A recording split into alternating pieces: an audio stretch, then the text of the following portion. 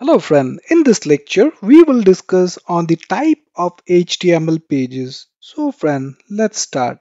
There are two type of HTML pages, the static HTML page and the dynamic HTML page. The static HTML page, as the name indicate, it comprises of some static content like some text, images, links, etc. Now this static page is mainly used to deliver or render the fixed content to the end user, and this information will always be same at all point of time to all the user, so all the visitor will exactly see the same content each and every time they load this static HTML page. The static HTML page or the static site is more appropriate for distributing a fixed content that will not change with time or which does not need any frequent update. On the other hand, the dynamic HTML page are those web pages where the content of the web page depends on the user input.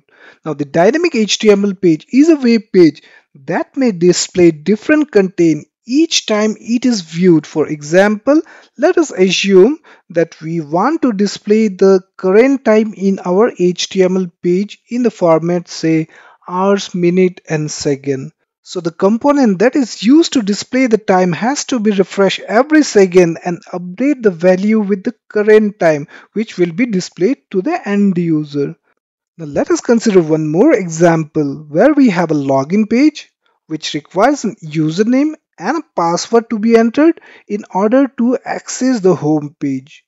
Now when user enter this username and the password and click on the login button, this username and password are sent to the web server, which in turn validates the provided username and password and return the result to the end user, and accordingly it navigates to the next page, that is the home page, in case the username and password are correct and validated successfully. Now in case there are some error while validating the username and password, then it will navigate to the error page. Now remember one thing, that the dynamic HTML page or the dynamic web page is a collection of technologies used together to create an interactive and animated website.